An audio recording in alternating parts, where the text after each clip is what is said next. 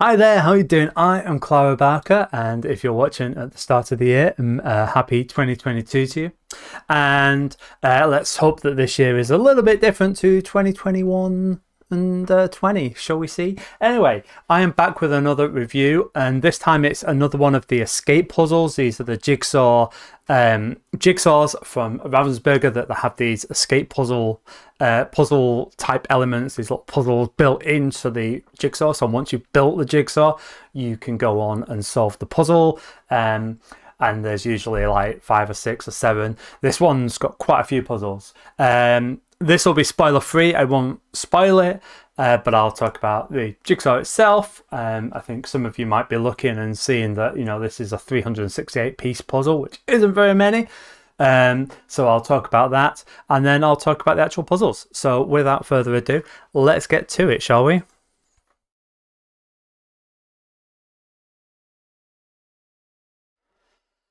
So I guess this is the greenhouse, and as per usual, there's a little bit of setup. In this case, you know, you read this right at the very beginning. Someone's poisoning the plants, or rather the plants aren't doing very well in the greenhouse when they used to. And so can you find out why?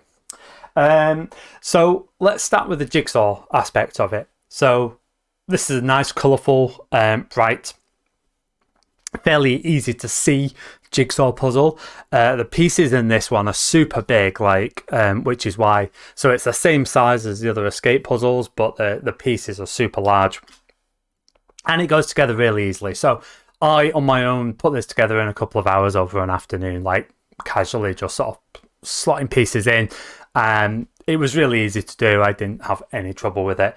Now, one thing about the larger puzzle pieces is that in the past I've sort of complained with the other escape puzzles that because the pieces are small, sometimes you can't tell whether there's a seam between jigsaws or whether it's part of a puzzle, you know, whether it's a clue or whether it's just the puzzle and the way it's been cut. So with this one, this sort of mitigates that. Obviously these are larger pieces, so there's less seams, and so it's a little bit easier to basically, you can see and you know that these are clues and you know that these are seams. So that's really good. So that's it. I'd say the jigsaw pieces themselves are sort of like your standard square shape ones. I know I've reviewed a few jigsaws from the op and they have really unusual shape pieces. This one's just basic square ones. And so yeah, the jigsaw, it's nice, it's easy, it's colourful. It's not one I choose, to be honest. And the fact that it was a 368, to be honest, it was quite simple to put together. So it's not one that I'd want to do as jigsaw. So that means that it's got to really, you know, float on the puzzles.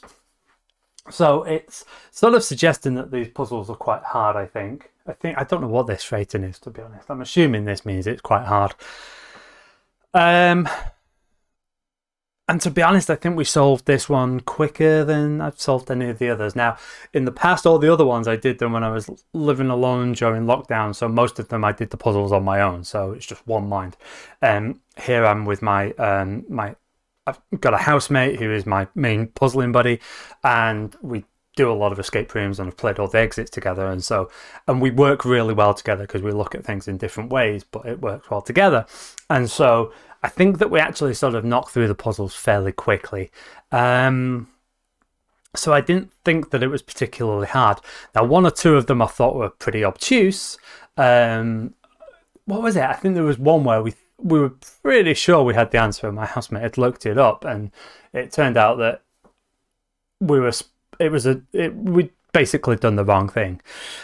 And so this is one of them where, you know, basically you've got to look it up and see whether you've got the right solution or not. And yeah, we weren't sure about the piece, but the answer felt right. Like, we had a methodology and it seemed to make sense with what we could see around us. And then yeah, and then we read through and we'd basically done it completely wrong. I sort of feel like what we did was the obvious thing to do. And what they were telling us to do was a little bit obtuse. It was just like, you know, it's one of those sort of puzzles where it's like, you've just got to think about doing it. Now, that's always the case with sort of escape room puzzles and things like that, but I don't know, it didn't feel like a satisfying solution. I mean, if it had been something really clever, you're like, oh, okay, but no, it wasn't. And in fact, we actually sort of pretty much had to go through and check that we had all the pieces, because all of them, some of them, it was like, yeah, we've got it. Now, what I will say, there was 18 puzzles in this one, which convolute down to 6 overall puzzles, and then the one overarching. And so that was kind of nice. There was plenty of puzzles to do, and like I say, they weren't too hard, so it worked together, whereas the others maybe have got less, but they're quite hard to do. And yeah, I think it's interesting with puzzles like this because, and I've had similar issues with these escape puzzles in the past, that in one puzzle they basically set up and you say, this is how you do this, and so, you know, this is the solution for this. And it might be, say, assigning numbers to letters. So they say, this is how you assign numbers to letters. And then in a different puzzle, they're assigning different numbers to letters. So between those two, you've got to reset your brain. Like, this is how you solve this one, but it's not how you solve this one. You've got to assign different letters to this one. Okay, fine. But then 3 of the puzzles used one common aspect. So for this one, it's like, this is how you solve this puzzle. It's also how you solve this puzzle, and also how you solve this puzzle. So sometimes you've got to carry that knowledge over, and sometimes you have to forget that knowledge. And I don't know, I don't like that. I don't like the fact that sometimes you carry knowledge over and sometimes you don't. That for me is quite frustrating. So I think I went through this puzzle and the puzzles were fine, but I didn't feel satisfied because of this shifting rules. You know, this is the equivalent of like, you do it this way. Unless you do it this way, well, great, that's not a rule anymore. That's like, you know, options. So that one really bugs me. So the puzzle was nice and easy to put together. I think it'd be great for young people to put together. I think the puzzles would be a little bit hard. But if you just want to get to the puzzle aspect and do the sort of jigsaw as an afternoon thing, I think this was a lot more contained. Like, you could do this one. Whereas with the others, the larger ones, what is it, 7, 6, 8 pieces, or 7, 9, 8, whatever it is, you sort of spend a few days doing the puzzle, the jigsaw puzzle, and then you can do the actual puzzles. With this one, you can knock the jigsaw out and the puzzles, you know, in an afternoon, which is really nice. So, I mean, I think you get your money's worth for it, but it's a more contained thing rather than having to sort of sprawl over a few days. So, I don't know, it was all right. I'd definitely try more of these bigger ones. I like I say, it makes it easier. And I like the fact that it is contained into one day. I like that. I really do. So I would do more of these smaller ones, happily. And yeah, with that, that is Ravensburger Escape Puzzles.